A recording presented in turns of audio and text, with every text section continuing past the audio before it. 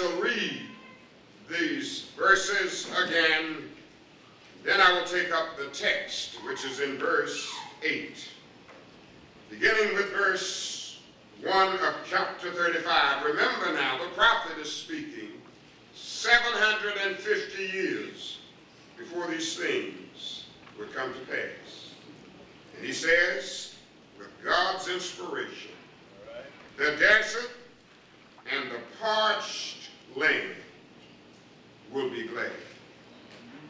The wilderness will rejoice and blossom. Like the rose, it will burst into bloom. It will rejoice greatly and shout for joy. The glory of Lebanon will be given to it. The splendor of Carmel and Sharon, they will see the glory of the Lord, the splendor of our God. Strengthen the feeble hands. Steady the knees that give way. Say to those with fearful hearts, be strong. Do not fear. Your God will come. He will come with vengeance, with divine retribution. He will come to save you. Then will the eyes of the blind be opened, and the ears of the deaf unstopped. Then will the lame leap like a deer, and the mute tongue shout for joy. Water will gush forth in the wilderness, and streams in the desert. The burning sand will become a pool, the thirsty ground bubbling springs. In the haunts where jackals once lay, grass and reeds and papyrus will grow. Then we come to the text. And a highway will be there. That's it. It will be called the way of holiness.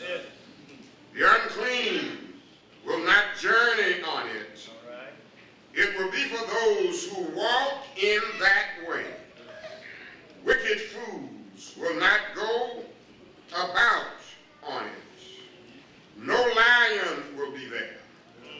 Nor will any ferocious beasts get up on it. They will not be found there, but only the redeemed will walk there. And the ransom of the Lord will return. They will enter Zion with singing.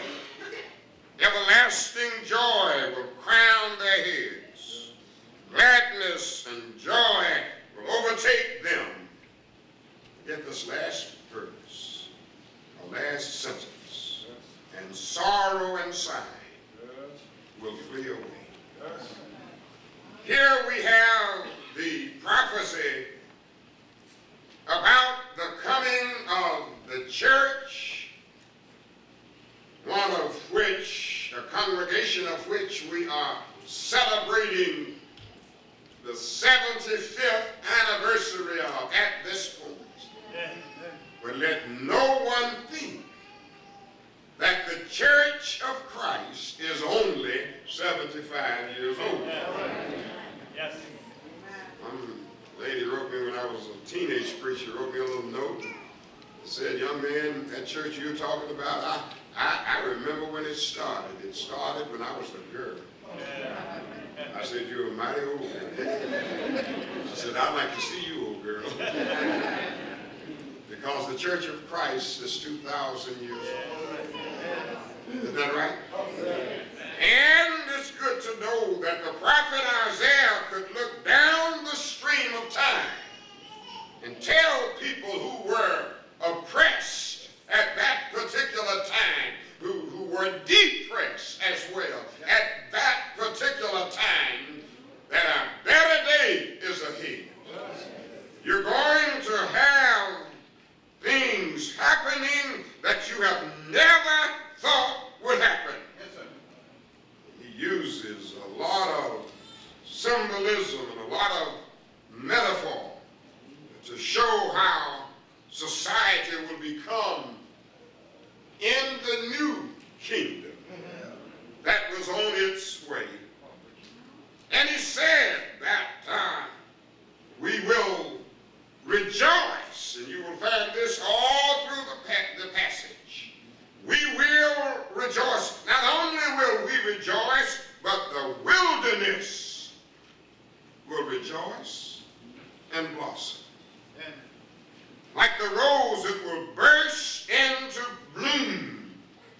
will rejoice greatly and shout. The glory of Lebanon will be given to it. The splendor of Carmel and Sharon, they will see the glory of the Lord and splendor of our God, and all of this rejoicing is going on. And then he says, and our highways will be there. In other words, it's not just going to be a hallelujah time and it's over, but the people who are rejoicing will be on their way somewhere. And I say to you today that you need to be on this highway. I'm talking about God's super freeway. I want to show you that we who are Christians are on our way somewhere. We're on a highway. And I'm glad the church is called a highway. So when you become a member of the church of our Lord, you step up. You're not stepping down. Isaiah said again in Isaiah chapter 2, and it shall come to pass in the last days that the mountain of the Lord's house shall be established in the top of the mountains and shall be exalted above the hills, and all nations shall flow into it. Many people shall say, come ye, let us go up. That's what I like. Let us go up to the house of the Lord. So don't think you're stepping down or you're falling behind when you're in the church. Brother, anytime you come into the church of Christ, you're going up. The only one who can turn you around is yourself. But I'm going to tell you something about the highway, this super highway of holiness. There are no U-turns. I'm going to give you some rules for the road. Let you know that if you're on this highway, you're on your way to heaven, but you have to follow the rules of the road. You don't make up your own rules as you travel. In the church of Christ, we walk on the same rule, and the same thing. So here we are, looking at a prophet who's encouraging people. Then he says, look at chapter 43, verse 18. Verse 18, 43, Isaiah. Verse 18. Get what the prophet says here. Forget the former things. Do not dwell on the past. See, I am doing a new thing. Now it springs up.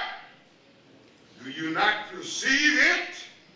I am making a way in the desert and streams in the wasteland. All right. What I like here is that he says, and I'm reading from the NIV, don't forget. Rather he says, do forget. Forget the former things. All right. And then he says, and all of us need to listen to this, because we'll have trouble constantly on the highway of holiness if we don't realize this. He said, do not dwell on the past. In other words, don't get on the highway of holiness that goes up. Don't get on that highway and park. Too many people have parked. He said, don't